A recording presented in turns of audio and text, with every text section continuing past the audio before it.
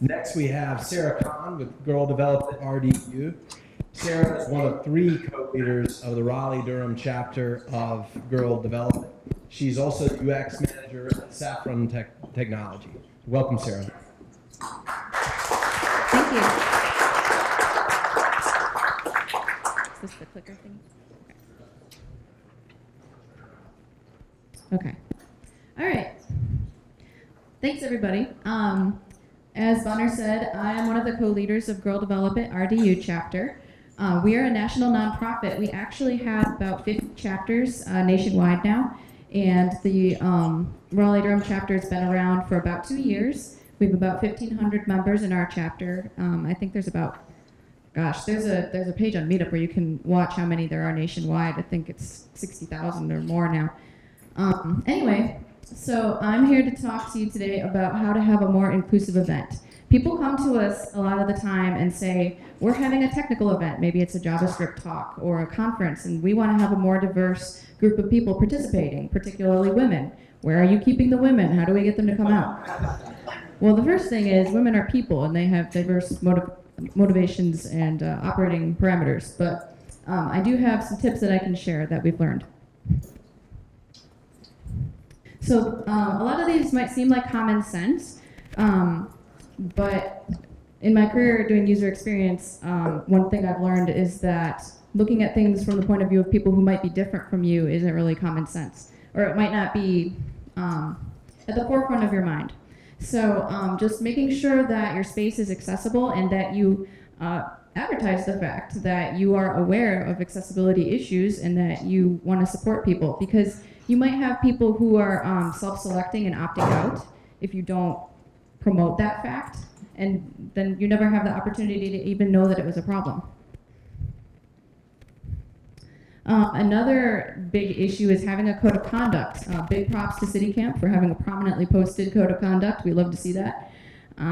It goes to making people comfortable and knowing that if there's going to be a problem, hopefully there won't be a problem, but if there's one, that there's policies in place and it can be addressed. Another thing is to reach out to groups that aren't your normal channel. As technologists, our first impulse might be to advertise on social media, but there's a lot of people who aren't on social media and you're missing out on reaching out to them. So one of the things that we've done at Girl Develop It is we've kind of looked out for spaces that people who aren't into the normal tech scene are hanging out and getting information. So different listservs and, I don't know, leaving paper flyers different places. So just kind of thinking outside the box in that way.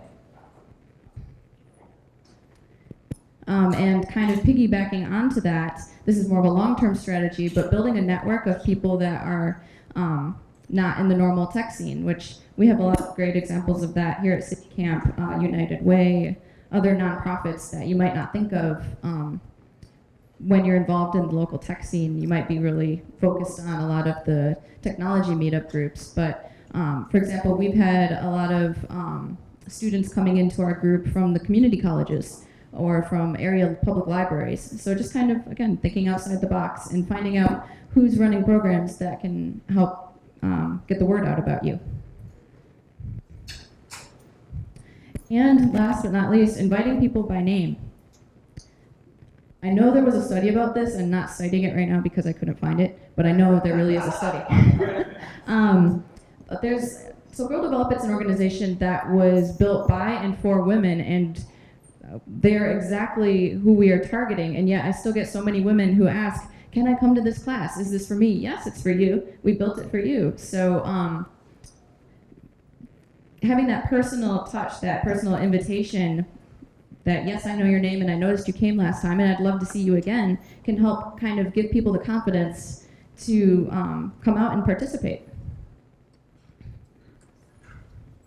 So if you would like any more information about Girl Develop It, we're always looking for sponsors, volunteers, spaces to have class, partnerships.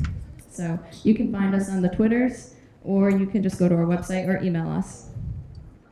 Thank you.